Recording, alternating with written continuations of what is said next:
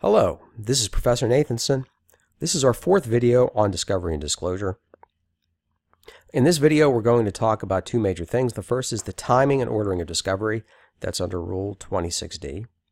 We're also going to talk about the mandatory conference under Rule 26F, its purposes, and the way it ties together with Rule 16. All right, let's start off with the study questions.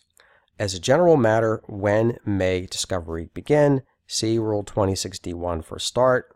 All right, let's start down there. Rule 26D1. Normally, a party may not seek discovery from any source before the parties confer under Rule 26. Now, we'll talk about it in a minute, but the Rule 26F conference is a mandatory conference between the parties where they try to hash things out regarding a whole bunch of things, including discovery. And after that, they'll submit a proposed discovery plan to the court. And after that, the court can issue its scheduling order or have a scheduling conference. Okay?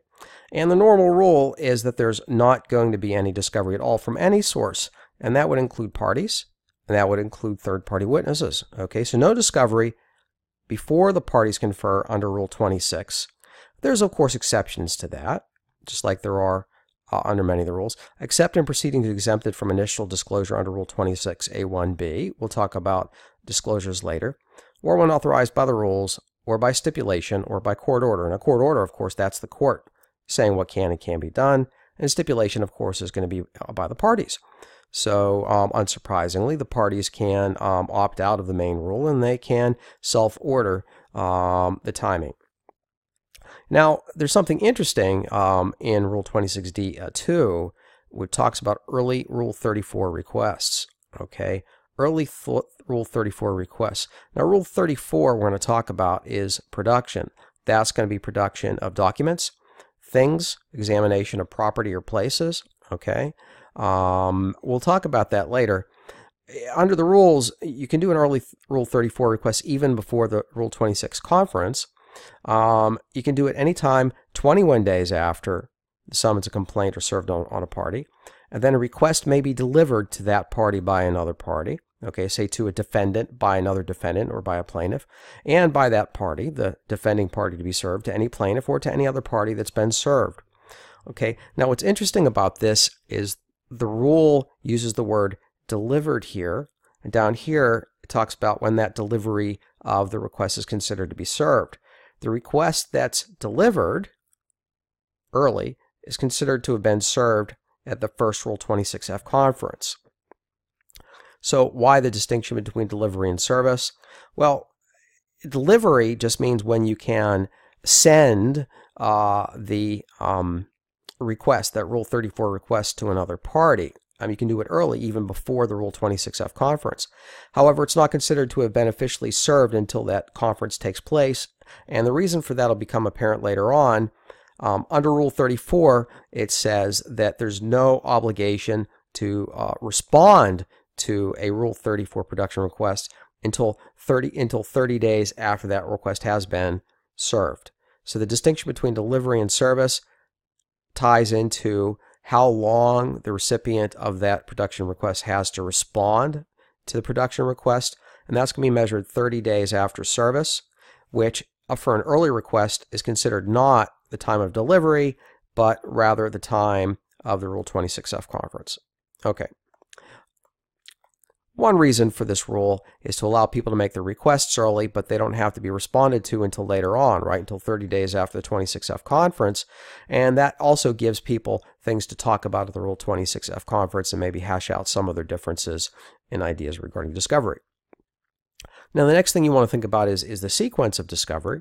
Okay, and again, unless there's a stipulation agreement by the parties or a court order otherwise, okay, for convenience and justice for the parties and witnesses, you can use methods of discovery in any sequence.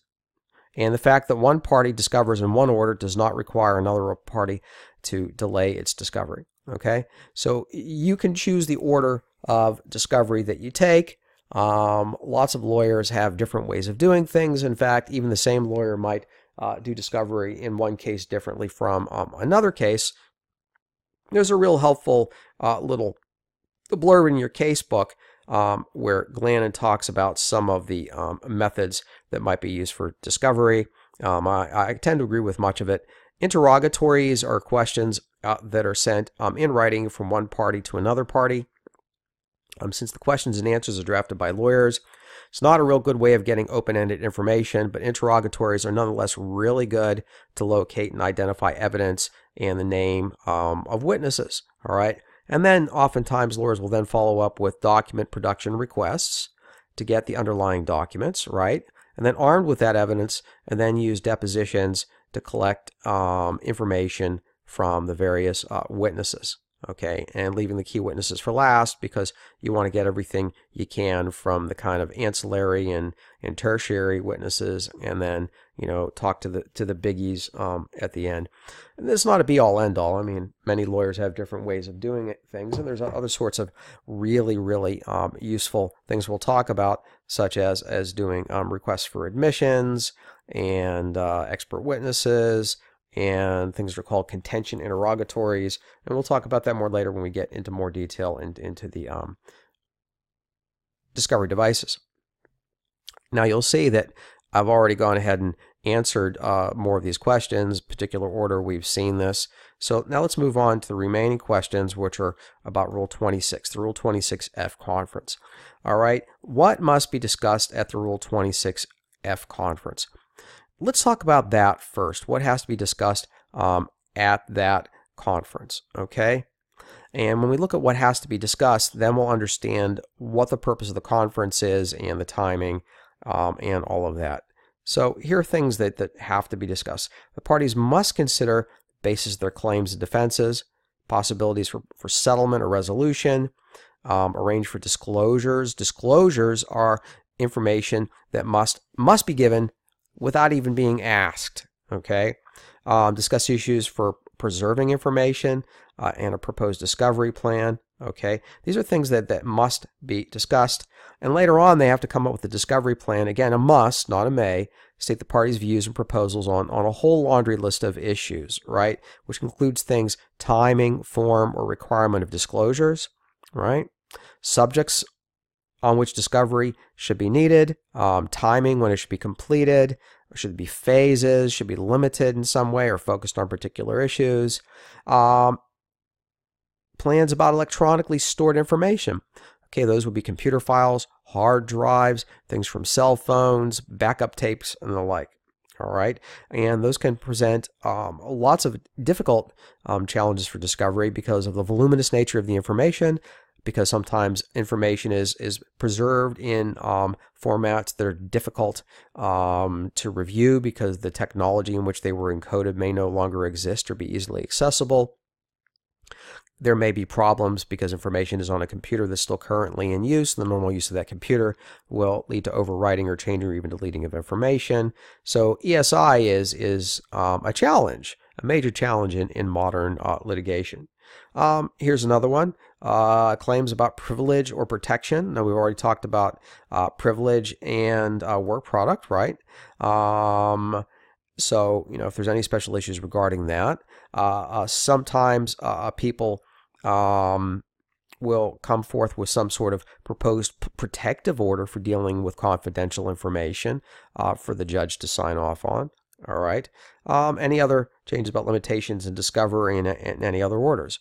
So as you can see, this meeting, all right, in the conference, the goal of the parties is to partially to get them to maybe settle or resolve, hash out discovery and disclosure issues, come up with this plan, right? And that plan is going to be sent to the court.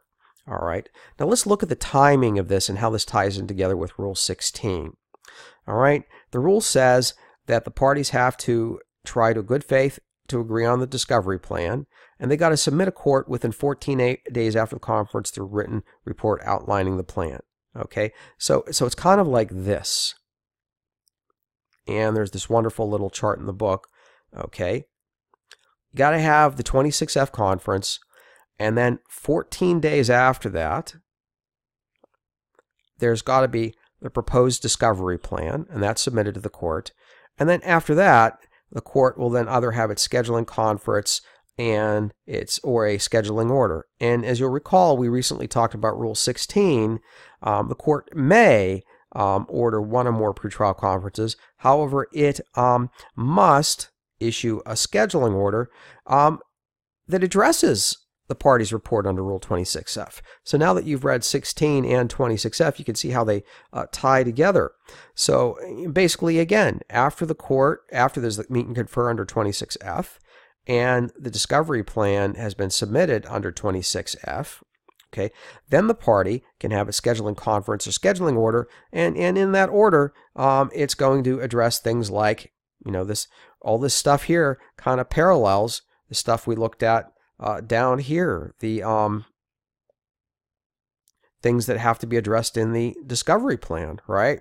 So the court's going to have to look at timing of disclosures, extent of discovery, dealing with electronic stored information, or ESI, okay, any agreements the party reached for claims of privilege or protection, right?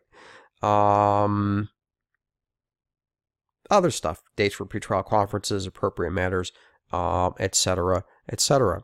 So, the idea here is that, there's not going to be passive monitoring of the case. Everybody, the lawyers in the 26F conference and the 26F discovery plan, and the court itself in the 16B scheduling conference order, there's going to be active management of the case, with a very heavy pressure on the parties as well as the lawyers to try to come to agreement on things.